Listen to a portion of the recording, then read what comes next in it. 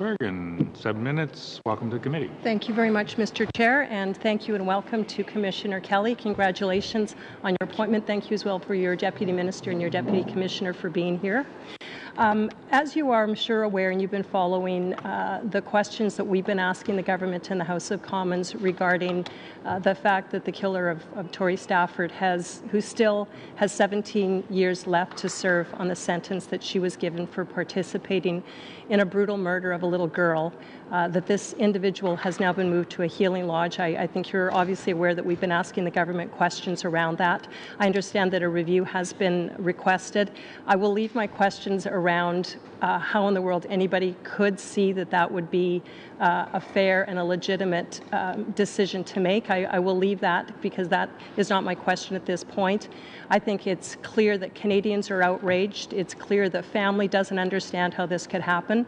We're not clear if the government is outraged, but if the government hypothetically was as outraged at this and felt it was as wrong as Canadians do, as we do, the minister has the ability to ask you, as the commissioner, under the Act, to immediately begin the process so that this decision would be reversed. Is that correct? Is that how you understand the Act? Again, for me, the minister has asked me to do a review, an in-depth review of the case, and this is what I'm going to do. Thank you. But just so I'm clear, though, and you understand the chain of command, I'll read from the Act. Section 6 of the Corrections and Conditional Release Act states, the Governor and Council may appoint a person to be known as the Commissioner of Corrections who, under the direction of the minister, so you are under the minister's direction, Minister Ralph Goodale, correct? Yes. Under Minister Goodale's direction, has the control and management of the service and all matters connected with the service. So that's a clear chain of command. So if the government, if Minister Goodale would in fact take the decision that this decision to have Tori Stafford's murderer placed in a healing lodge should be immediately reversed, he could go to you and immediately have that process begun. Would that require a phone call, an email? What would that require so that you could begin that process? Again, the minister has asked me to conduct a review of the case, and this is exactly what I'm going to do.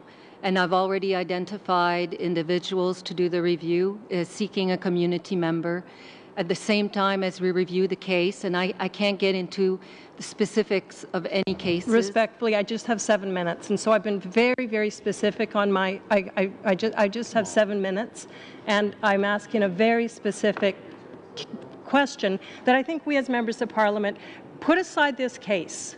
Let's say hypothetically, not even this case, let's say hypothetically there was something else happening in our prisons that Minister Goodale thought was wrong and should be changed. How would he ask you? What would be the process whereby you would make those changes? How does that work? Would he send you an email? Would he call for a meeting? Would he need to write a directive? What's the process whereby the minister would direct you?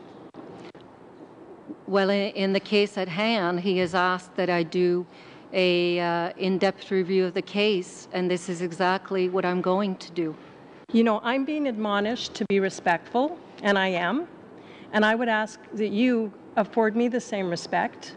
And if you're not willing to answer the question, I would ask that you would just tell me that. Just say, I'm not going to answer your question. But I'm a duly elected member of Parliament, and I'm asking you, ma'am, that you would please tell me the process. If a minister disagrees with something that is happening under your purview, how would he direct you? And if you're not willing to answer that, please tell me, but please don't keep repeating that you're doing looking into this.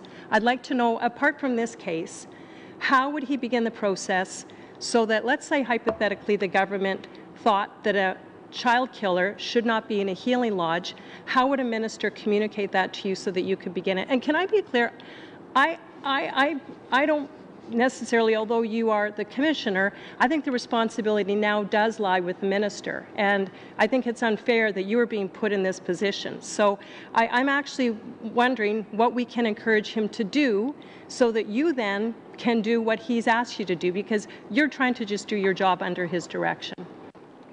Yes, I am. And for me, I'm recently appointed to the position of commissioner, and this is a case where the minister has actually asked that I do a review. So that's how it was done. He asked me to do a review, and that's what I'm going to do, an in-depth review. But if it was another case, okay, let's not talk about this case.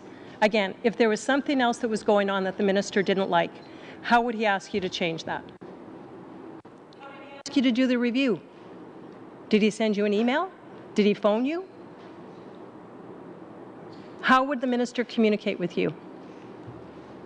He would ask me to do a review.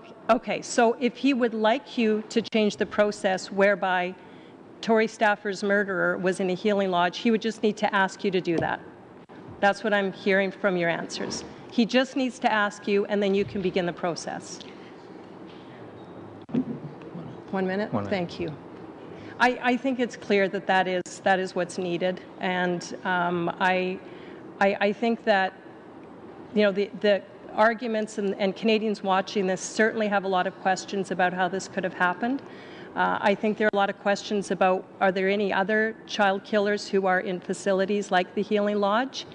I think that this is something that if we as politicians and, dare I say, civil servants don't understand the gravity of this, we're probably missing not only victims but the general public's view on this. So it would be very helpful to us if you would clearly state what you need the minister to do, because then we can encourage him, and hopefully the government will see this and they will come to you immediately and ask you to begin the process to reverse this bad decision.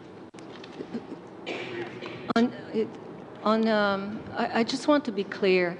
This was a tragedy that changed many lives forever. I have been asked to do a review. I am committed to doing a review of the case. As I said, we have a rigorous case management process, but through this review, we will ensure that the decision was done according to the laws and the policies. But the minister has the ability to change that. Thank you. He has the power. Thank you, Ms. Bergen, Madam Kelly, Mr. Dubé, 7 minutes. Merci, Monsieur le Président. Thank you, Mr. Chairman. Madam Commissioner, thank you for being with us today, and congratulations on your appointment. I have several points I would like to go over. The first concerning administrative segregation.